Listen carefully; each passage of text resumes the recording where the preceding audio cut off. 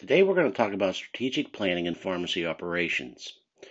In prior lectures earlier this semester, we talked about the importance of operational management as an entrepreneur. Another important step in being an entrepreneur, having your own business, is to understand the importance that it just doesn't happen overnight. And even if you are a current successful business, you always have to be on your toes, evolving, and looking for other opportunities. In this lecture, we're going to describe the process of planning, describe the purpose of strategic planning, and go through some of the specific steps, and identify the purpose and highlight some examples. So what is strategic planning? It is a disciplined effort to produce fundamental decisions and actions that shape and guide what an organization, a business, what it does and why it does it. Strategic planning is like preparing a research project. It takes gathering of information and looking on future implications into current present decisions. It can facilitate communication, participation, accommodation, divergent interests and values, and foster ordinary decision making. As I said, it's developing steps from the beginning of the business and the future. When you do your business plan, if you continue on next semester, part of your business plan will be strategic planning. You'll develop mission and vision statements. You'll think of SMART objectives to measure the success of your business. And you'll look at ways that you're going to report outcomes of what you do within your business to be successful. As you saw in prior lectures with financial analysis and cash flow and inventory, they are all important things to help look at the financials of your business, but you also have to have tools to be able to measure success of outcomes of what your business stands for or what services your business offers. So, how does strategic planning facilitate organizational alignment and success? In the broadest sense, planning represents the purposeful efforts taken by the pharmacy business to maximize its future success. Planning is just one of the four key functions of a manager or entrepreneur owner, along with organizational management, leadership, and controlling costs. Planning may also involve more than just managers. And often as an entrepreneur, you wear many hats. You are the CEO, the CFO, and the manager, especially when you're first starting out. Because the importance of effective planning, many organizations invest significant time and resources. So there's going to be many times in your business you are going to not just be working in your business, but you'll be working on your business. The different types of planning is important. Strategic planning is about achieving long-term vision and making sure the organization is doing the things necessary to ensure overall success. Business planning focuses on the feasibility of a specific program, which you'll be doing next semester. But as I had you this semester write your niche, your elevator speech, you start thinking about your specific goals, and to be able to achieve those specific goals would involve strategic planning. And so this has to occur for success. So here is a slide representing the different types of planning. There is strategic planning, which its purpose is to ensure the organization is doing the right things. It is the long-term 5 to 20-year goal of the organization. There's the operational planning, is to make sure immediate tasks and objectives are occurring on a day-to-day basis. And there's the business planning, which you look at a 1 to 5 year, growth, and you look at how are you going to financially support your business. There's also sometimes in businesses resource planning. Currently, right now, we are doing both a strategic planning and a resource plan as we are preparing our pharmacies to be able to deliver COVID-19. Sometimes there's organizational planning to ensure that we are meeting the challenges with our staff and the way we operate. And then sometimes your contingency plannings in case of, disasters. Last spring, my business, at least on a week to week basis, if even more, was consistently doing contingency planning as we are preparing to operate in the quarantine. So there's 8 common steps in planning. You define or orient the planning process to a single purpose, the mission and vision of whatever you're strategically planning. You assess the current situation. You establish goals. You identify strategies to reach those goals. And you establish objectives to support progress toward these goals. You define responsibilities and timelines for each objective. You write and communicate the plan, and you monitor and progress toward meeting goals and objectives. The strategic planning, the purpose to ensure the organization is doing the right things now and in the future. It helps determine the current direction and situation. How do I transform my business from just a prescription business to a more clinical healthcare business? How do I reach certain opportunities as healthcare is changing? Your business will grow and change throughout the course of having it. During strategic planning, you're going to do process of selecting organizational goals. And you are going to then make decisions of which ones you hope to obtain and how you'll implement them. Strategic planning is very similar sometimes to business planning. There's customer identification. There's mission and vision. We're doing a SWOT analysis. We're prioritizing issues and establishing goals. And we're defining metrics and how to identify accountability. The difference between a strategic plan and a business plan, a strategic plan is not necessarily focusing on the financials as a business plan is, but focusing on how to make whatever you want to do, whether it's a diabetes education service, whether it is developing a service you're going to deliver on the web, a consulting service. So sometimes before you even write the business plan, you're going to strategic plan of what is your business. And that is why this semester I had you walk through the many exercises. Companies that engage in long-range strategic planning are often more successful than those who do not. It is better to be proactive than to be reactive in a business. It is not ideal to be reactive, but sometimes it's necessary. As I said last spring, we did not plan initially for COVID, but it came upon us, and we had to make changes. We had to make safety changes. We had the ways we can deliver and continue to operate as a business. And many businesses beyond pharmacy had to do the very same thing and are still doing it in the current environment. Proactive strategic planning enables an organization to control its environment instead of vice versa when it can do that.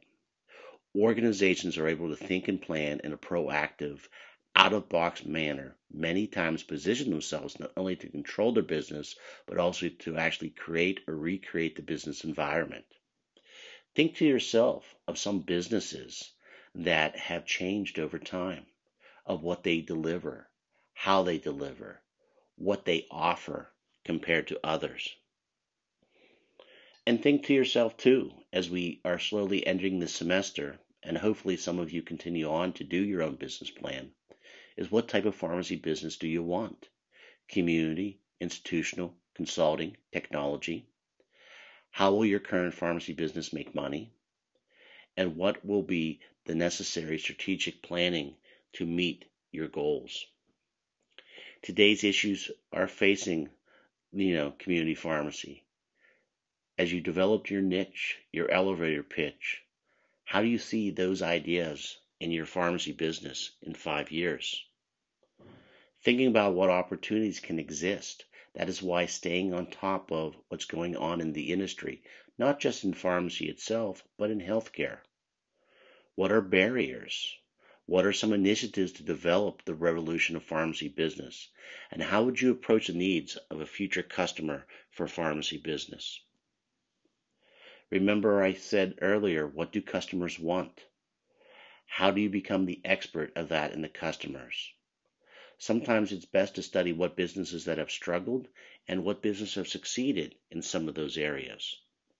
Next semester, as you create your business plan and go through the different needs of a business plan, what next semester is compared to this semester is not weekly video lectures, but it will be at least bi-weekly, at least monthly meetings in the planning of your business.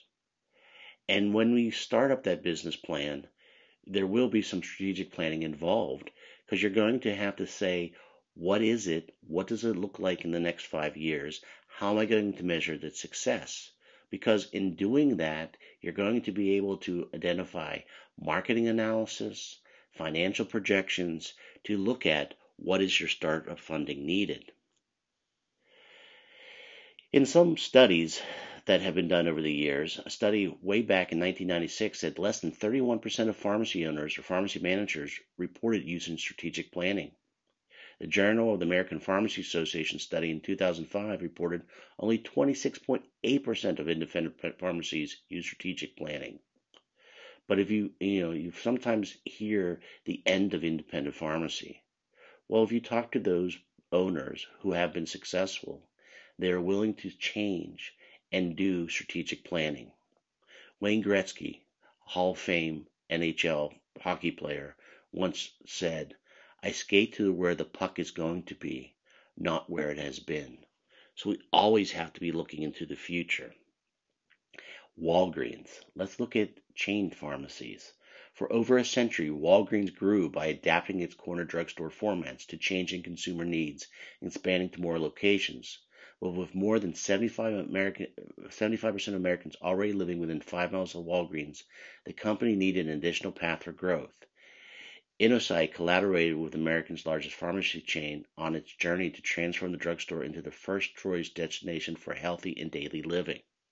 So Walgreens decided to become and invest in being the Medicare expert, as they like to put in chain pharmacy, and also being a very strong business out front in health and beauties. In fact, they acquired and combined it with Boot Alliances in Europe, which is known for more of over-the-front health and beauty aids.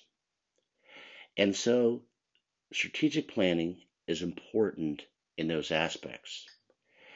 And so when they were strategically planning, Walgreens had been able to measure the effectiveness of new strategies and innovations in the plans and terms.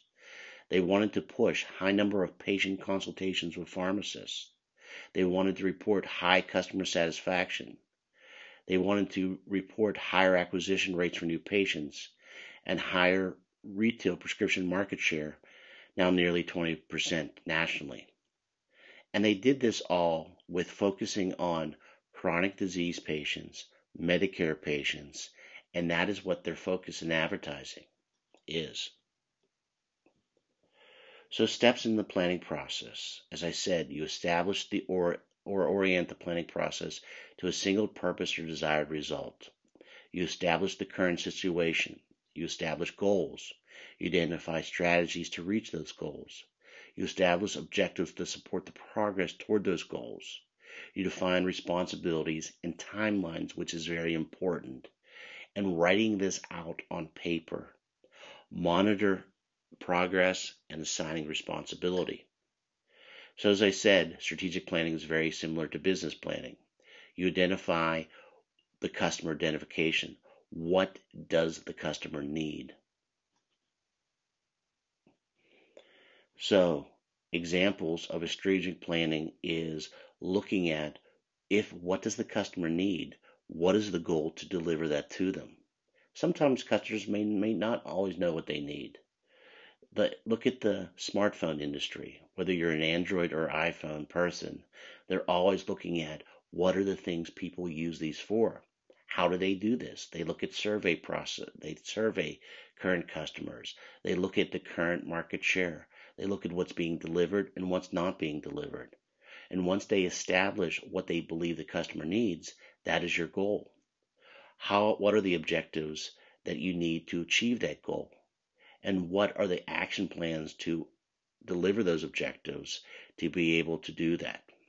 This is a constant relationship between looking at the vision that you want for your business, the goals and objectives you want to obtain for your business, especially for your customers, and the strategies to get there. So annual strategic operational planning also looks at market analysis. You look at and demonstrate thorough planning of what does the consumer need and what do they want. You take a systematic approach to developing ways to get there, and you figure out how do you get people to buy in to your dream, that elevator pitch. Any successful strategic plan you need to have ways to measure it, to make sure you're going down the right road. Who's going to be accountable within your organization to help deliver this strategic planning? What is going to be the mission and vision to drive you to that strategic plan? And look at the specific goals that you are going to highlight in your measurement. So customer identification may require some brainstorming. You need to have a technique to identify your customers.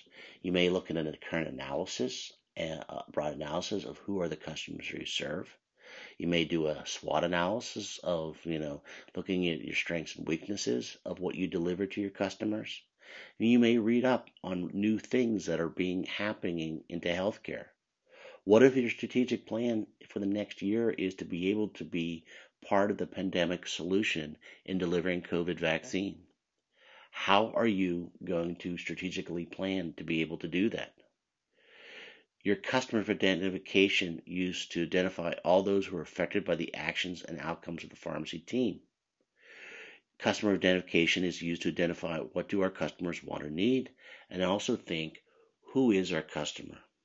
Many years ago, when we wanted to get into the diabetes business, we actually had an expert physician who was an endocrinologist meet with us, and we actually had a patient who was a type 1 diabetic who was an adult.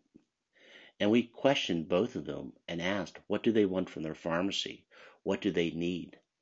And from there, we developed what we would deliver in diabetes services. Once you identify the customer need, what is the mission that you feel confident of your organization to be able to achieve the strategic plan? And what is the vision that creates the momentum and anticipation about the future? The mission statement should show opportunities or needs that we exist to address, what we do to address these, the principles and beliefs that are guide our work. So the mission statement should tell us our purpose, our business, and our values. To build a compelling mission statement, it should be inspirational, it should motivate, it should be easy to grasp, it should have proactive verbs to describe what we do. It should be free of too much jargon and be short enough to be easy to repeat. Look at Google's mission statement for their overall business. Google's mission is to organize the world, information, and make it universally accessible and useful. You may not use Google, but everybody at one time, I believe, in life uses Google. And whether you believe in their business tactics or don't, their mission statement does reflect of who they are as a company right now. Your vision, it should be, what does success look like? What does success look like to motivate, to inspire, to stretch the boundaries, to paint the picture of your business? Here's Amazon's vision statement.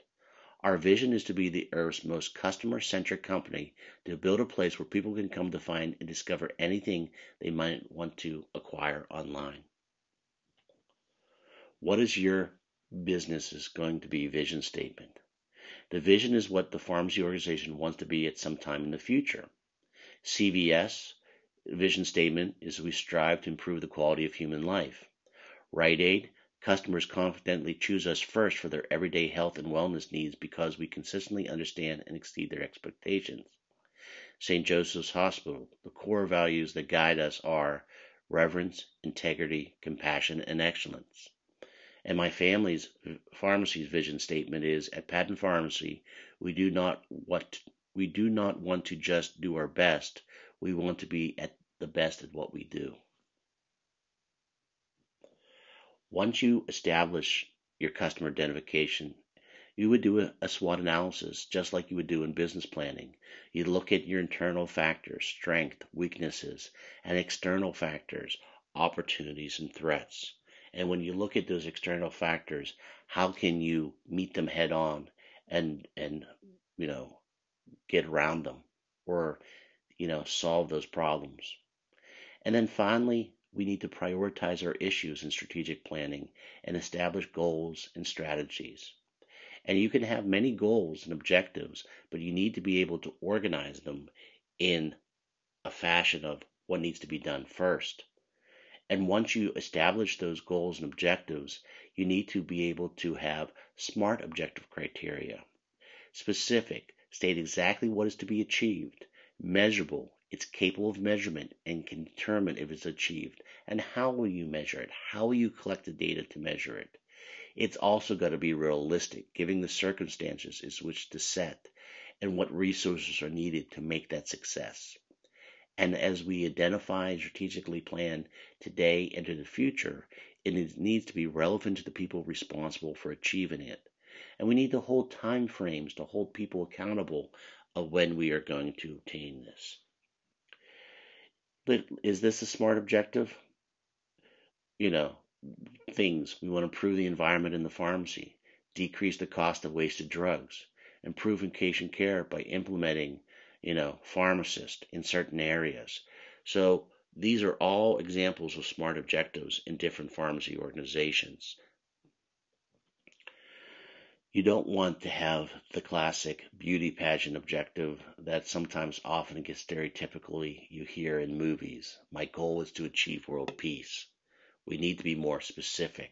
We need to be able to find metrics and assign accountability. Sharing the plan. Commit to plan to writing, detail, outline, and matrix. Share with all members of your department within your business. Share with, as I said often, you will be your own vice president and CEO, but share that maybe among other partners or colleagues that you trust. The strategy, the department will align its pharmacy services to be consistent. This is an example of a strategic plan from a hospital. This department will align its pharmacy services to be consistent with the hospital's initiative to become part of an account care organization. The goal is to develop and implement specific clinical pharmacy services that help deliver care, improve patient outcomes, reduce spending, and to generate revenue. Objectives: identify gaps in care delivery, quality, and spending where pharmacy services can lead to environments. Select one clinical pharmacy service to implement in the short term.